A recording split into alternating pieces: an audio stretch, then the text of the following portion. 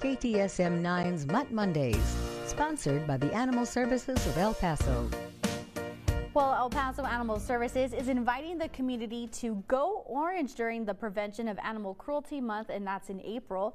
Here to tell us more about the special events that they are hosting this Friday is Julie Noble, the Public Affairs Coordinator with El Paso Animal Services.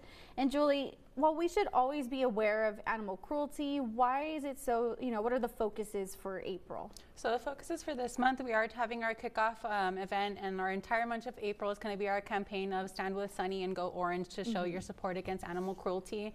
This Friday, we're actually going to kick off our event at Fred Wilson at our main Animal Services Center. So we're inviting the community to come out, and we're going to have other talks with our partners, El Paso Police Department, the Animal Cruelty Unit. They'll be helping us give a couple examples on what to look out for animal cruelty, as well as what to do, what are some of the fines as well for animal cruelty, and just kind of giving out all that information. So the public's more than welcome to come join us. It's going to be at 12 p.m. at 5001 Fred Wilson.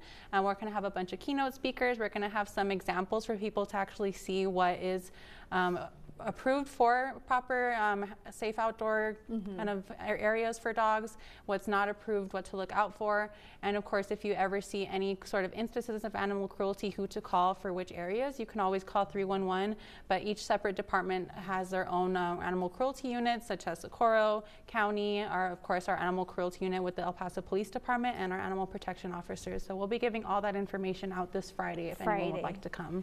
And just talking about it now, a lot of it comes down to education. So this is really a chance for people to know what is safe in, like, when putting your dogs outside, and what other things could people expect? So of course it's going to be, or the Safe Outdoor Dogs Act is one of our main focuses for our animal protection officers, but a lot of what the El Paso Police Department Animal Cruelty Division, they focus a lot of instances of neglect, of torture, of things like that, and the kind of fines that are associated with that. Some things that some people might not see as neglect, but things that you can look out for, and they'll go out and investigate and just provide educational resources for community members so they can keep their pets safe. Of course. And here with us we have Atticus. If you want to talk about him for a little bit, I love him as soon as he walked in. He's 9 years old, you said. Yes, he is a senior.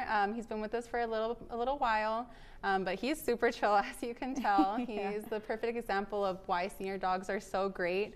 We just want a place to chill out and hang out next to you. So if you're not very active or anything, seniors are perfect because they'll literally just hang out next to you, take a nap, watch some TV with you.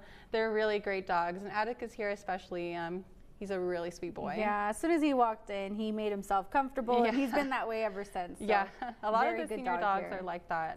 You can tell that they're used to home life, so the second they go back into a home, they make themselves right at home, and they fit right in. All right, well, thank you so much for joining us, Julie. We'll see you next week, of course, and then we'll be right back after this break.